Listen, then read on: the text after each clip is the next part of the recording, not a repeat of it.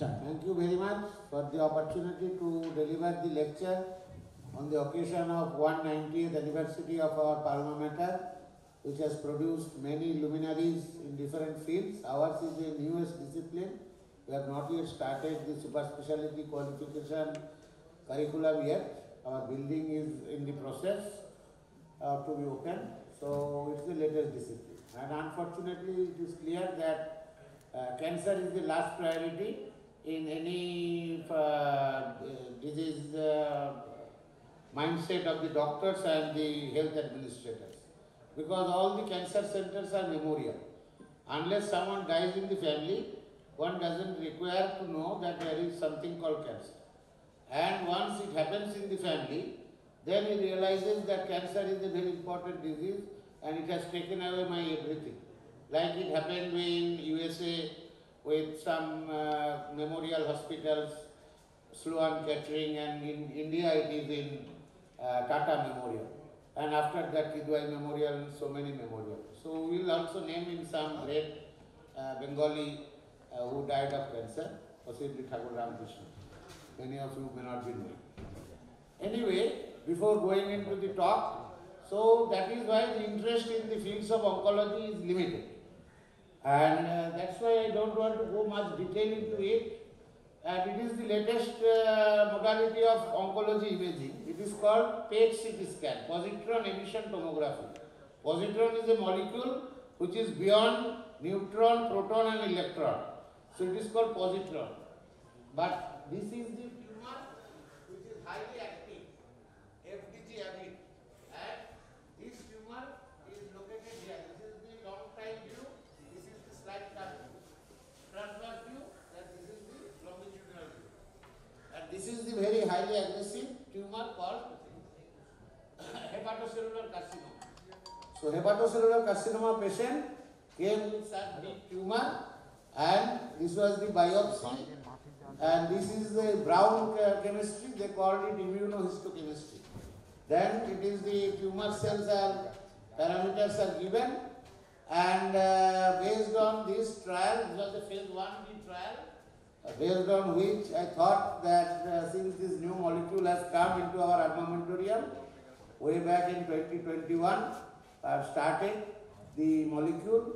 They had done only 104 patient phase 1 dose limiting toxicity trial, and lenvatinib or pembrolizumab are promising. By that time, standard of therapy was atezolizumab plus bevacizumab, but atezolizumab was quite costly. Pembrolizumab was that time was available at a lower cost. So this was the result. Totally vanished after 5 cycles, 21 days interval. So this activity is no more seen.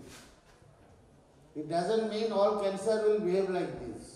It happened with me in another case way back in 2019 that a ALK positive tumor of 2 patients vanished. Then everybody thought that crizotinib is a panacea. All people used to ring me up from different parts of the nation that I will come there and get a crizotinib. They will ask my friends that we will get to go to him and take crizotinib. So I always tell that it is not a panacea.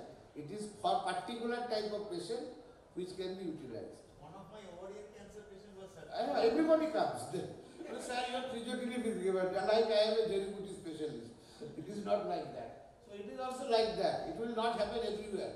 It is just to impress upon you, it is possible that once cancer is there, it is no answer, it is no more correct. So in a lighter note, you can blow down this fire by immunotherapy. These are my few patients who renal cell carcinoma, variety of cancers we have used this and got reasonable results. Few of them are still ongoing. With patient support program, we are somehow managing. In medical college, it is not possible to be given. And these are the non-small cell cancer where we have used already. And Jaydeep has elaborated on few of them like durvalumab, atezolizumab and pembrolizumab possibly. My data is only on pembrolizumab because it was only available there. The rest all were all generic and highly cost. And this is the mechanism of action. Those who are interested can know that the tumor cells are normally not taken up by the cell, which is the scavenger, which kills down the tumor cell. But if the hallmark of cancer is immune evasion, so this tumor has made a mechanism by this receptor, which is there on the tumor, ligand 1 and ligand 2, and they will attach to the PD. So these receptors are on the T cell. So our drugs are either against this or against this. And there is another receptor CTCR, which is not there. So all three are the chain of receptors which may deactivate the T cell to kill the tumor cell. And this is called immunotherapy. They thought it will increase the immunity of the body. No. Body immunity will not increase. Your immune cells will be able to kill the tumor cell. That is called immunotherapy, called immuno-oncology. In truer cells, it is not the one only because we are using monoclonal antibodies way back in 1997. From that year, it was discovered. That time it was quite costly. Now it is available 10 to 15,000, maybe much lesser than that. So gradually it will also be very handy.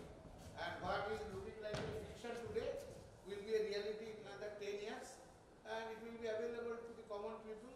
It will be generic. It will be there. And I have used generic pembrolizumab with great success. And I hope you will also find someday it will be very helpful to everybody.